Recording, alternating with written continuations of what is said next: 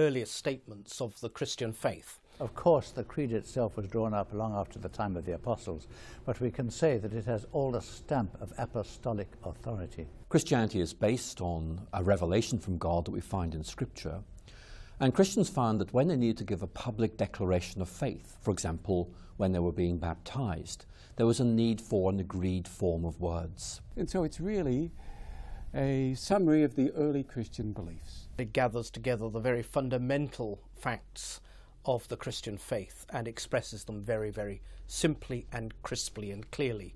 So here's a good foundation and a syllabus for teaching and for the understanding of our faith. In other words, it says, look, here are the major themes of Scripture: creation, fall, redemption, consummation. That helps us explain what the faith is to other people, but also enables us to go back to Scripture and trace these themes for ourselves. If you like, the Creed is a superb learning aid for Christians. These words, these short sentences about God, about Jesus, about the Spirit, and about us, encapsulated in shorthand form almost what they knew was the faith that the earliest apostles had themselves taught. One of the factors that led the early Christians to realize the need for creeds was that the Bible could be interpreted in different ways by different people. And in the first 2 centuries, one of the things people discovered was that the Bible was being interpreted in some very strange ways by people. There was a real need for a public, authoritative interpretation of the Bible, something that would be absolutely faithful to what the apostles intended. And one of the reasons why the creeds came into existence was to give the church a public statement of its faith, which was absolutely faithful to Scripture, but also which could be protected from distortion by heretics.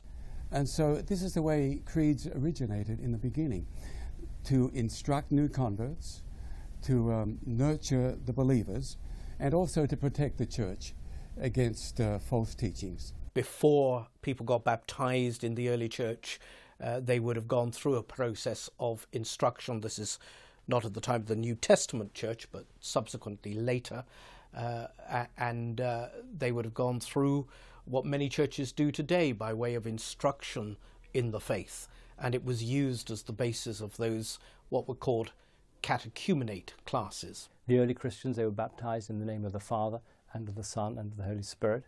And with these threefold baptism, in fact, probably originally threefold immersion, together with that would be 3 statements, 3 questions about the Father, about the Son, and about the Holy Spirit. The candidate would be asked questions. Do you believe in God the Father, creator of heaven and earth? Do you believe in his Son, Jesus Christ, who was crucified and rose from the dead? Do you believe in the Holy Spirit? By the end of the 2nd century, however, instead of answering questions, the candidate for baptism would make a positive statement. I believe in God the Father, and in his Son, Jesus Christ, and in the Holy Spirit. The opening words of the Apostles' Creed say, I believe.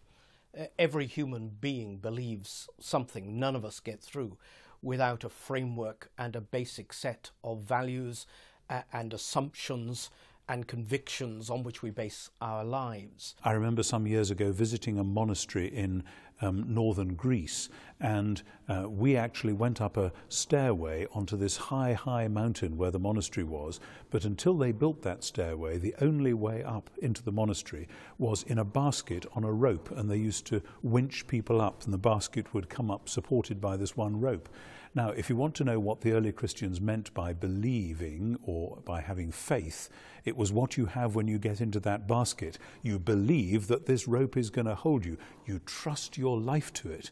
This is the thing that's going to get you up there, and it won't break, it won't let you down.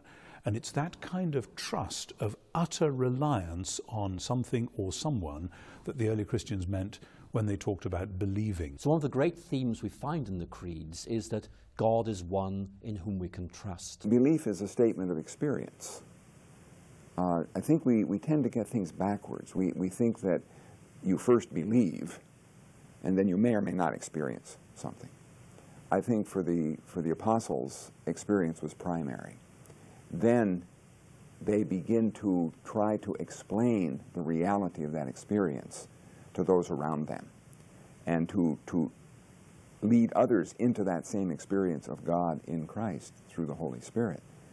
So that, to me, this is the essence of the Christian faith, is the experience of life with God in Christ, animated by the Holy Spirit. So what you believe about God affects the sort of trust that you can have in God. And it was because the Christians first inherited a belief about God as the creator and the God of justice from the Jewish people, and then because they saw that lived out in Jesus, God as creator, God as the God of justice who would put everything to rights, because they believed that God was like that, they knew they could trust him with their lives and with their whole eternal future. And so believing what they did about God enabled them to trust God. And so the Christian word for faith or belief was born as both a statement about God and a statement about how I trust him.